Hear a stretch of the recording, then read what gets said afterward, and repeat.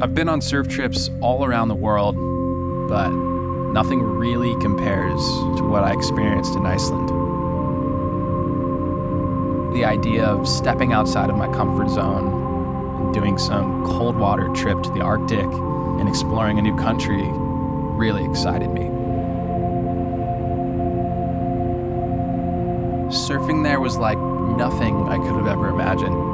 We're talking 42-degree water, wind chill, ice cream headaches, massive chunks of broken glaciers just floating through the lineup. Nothing could prepare you for that. It's unlike any place on the planet.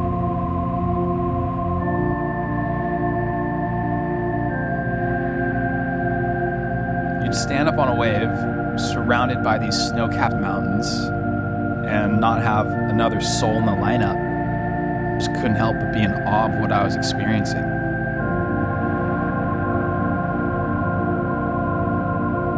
The reality of doing a surf trip to Iceland isn't so simple.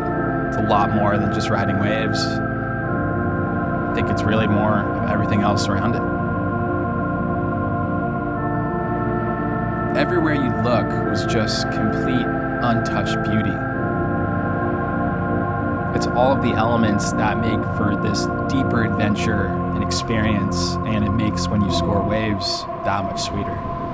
Oh, it was really cool. We were approaching one of the last days of our trip.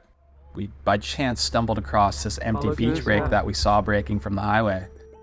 We launched the drone and flew it all the way out to the beach and saw these A-frame peaks. The only problem being between us and the beach was a 30-minute trek through a glacier-fed river. But when we got there, it made everything worth it.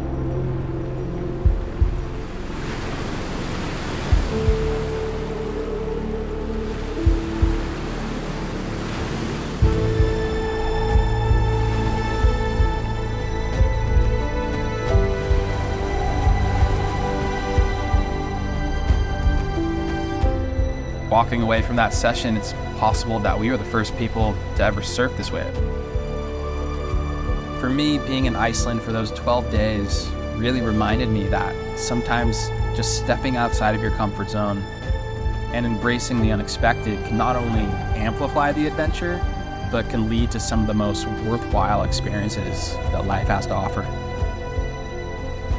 It's trips like this that remind me why I'm a surfer.